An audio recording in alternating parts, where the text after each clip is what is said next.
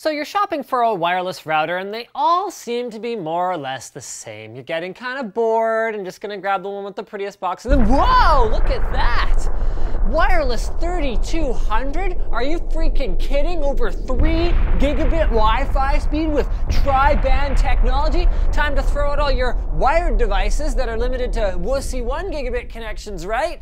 Actually, no, and I'll explain why, but first, let's get our terminology straight. A wireless router is a bit of a misnomer, but the term is so universally used that we're kind of stuck with it. Inside that box is actually 3 discrete components, each of which can usually be turned off if you want to use a standalone appliance for that functionality instead.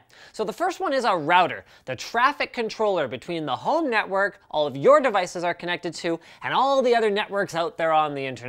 Number 2 is a network switch, the traffic controller between all of your devices. And number 3 is a wireless access point, or AP, a radio with antennas that is sort of like a mini cell tower in your house that communicates with all your wireless standard compliant devices over the approved frequencies, usually in the 2.4 and 5 gigahertz ranges.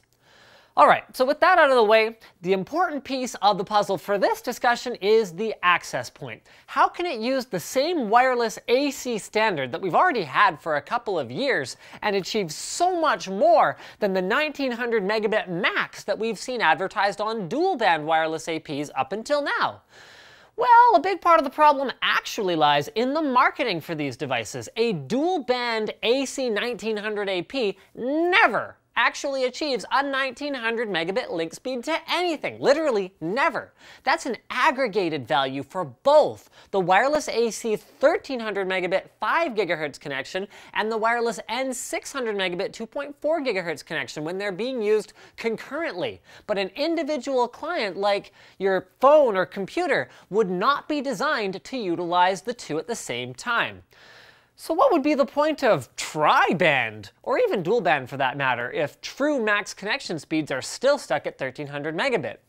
Think of it like adding more lanes to the highway rather than increasing the speed limit. More bands or radios means smoother operation with a greater number of connected devices. Because Wi-Fi is a polite communication protocol, every other device in a given frequency has to wait its turn while another one is talking. So if you move some of your devices onto one frequency and others onto a completely separate non-overlapping frequency, you're dramatically improving the overall amount of data you can throw through the air.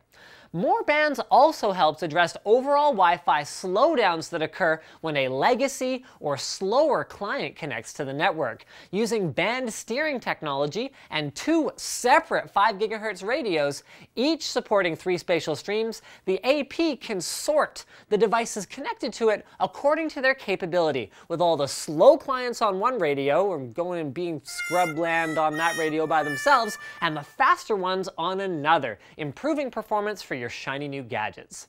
Sounds cool, Linus, but if adding more bands or discrete radios doesn't increase point-to-point connection speed, then how can we ever replace our wires? Well, the way it's been done up until now has been to utilize more and more of the available wireless spectrum per radio by transmitting and receiving on more frequencies concurrently. Like a wireless 802.11 AC compliant device must support at least 2 antennas operating together, for example. But there are some issues with that. Number 1 is that more spatial streams increases power consumption and heat output, which is a big deal on the client side, where you might have a phone or a laptop, and if your clients don't support the faster link speed, then you'll get no benefit anyway. And another is that with the limited number of 5 gigahertz frequencies or channels available, creating new link speed standards that can only be achieved by sprawling across more and more of the available spectrum will result in interference from the overlapping networks of your neighbors very soon, just like we already have with 2.4 gigahertz Wi-Fi. Speaking of neighbors, our friendly neighbors over at lynda.com are the sponsor of today's episode. Lynda.com is a great online resource for learning. You can pick up a new skill for a hobby like photography, or you can pick up new skills for a profession like photography or video editing. In fact, we've got a couple of people working here at Linus Media Group that have got some of their online education from lynda.com. Their plans are extremely reasonable. They offer a 10-day free trial so you can try it out before you commit, and their courses are updated constantly with great content from industry experts. So head over to lynda.com/techquickie to try out the free trial and to potentially sign up, just like actually a lot of our viewers have already. Lynda's told us that their feedback is great. The feedback that I get from people on Twitter is great. It's good stuff all around. Thanks for watching, guys. Like this video if you liked it.